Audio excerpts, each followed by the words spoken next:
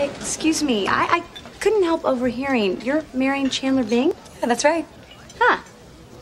Good luck. Hey, you know, a weird thing happened today when I was at brunch. This woman overheard that I was marrying you, and she wished me good luck. That's sweet. No, it was more like a good luck.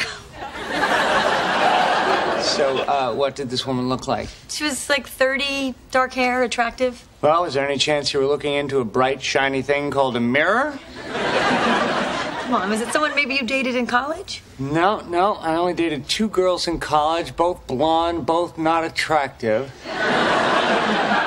Hold on one second, let me check this out. What are you doing? Well, let's see. Okay, is that her? Oh my God, yes. Who is she? Julie Graff, my camp girlfriend. Did you break up with her? No, we're still together.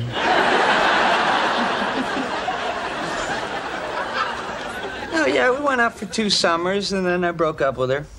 Why? Well, because she came back the 3rd summer, and she'd gotten really fat.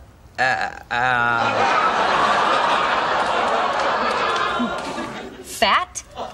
I did not say fat. I said fat. You broke up with a girl because she was fat? Yeah.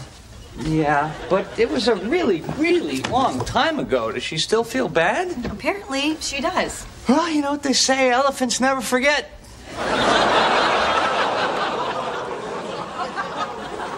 Seriously, good luck marrying me. Chandler! Chandler, I just figured out who you are. Can you figure out what I'm doing? You're Louis Posen. Who? Louis Posen. He was my best friend in 5th grade, and then one day I asked him to be my boyfriend, and he said no. Do you know why?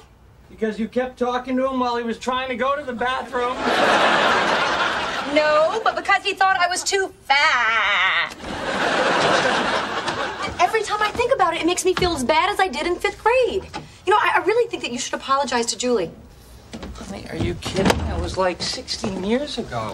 No, but you know, it would make me feel better if Louis apologized to me. Okay, I will do it, but I have to warn you, this may make me a better person, and that is not the man you fell in love with.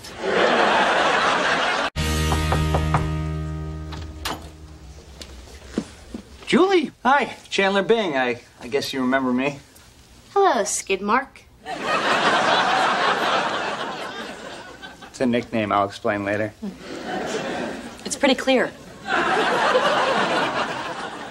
I owe you a long overdue apology. I never should have broken up with you because you were overweight. That's why you broke up with me? You didn't know that? Well, I guess my work here is done.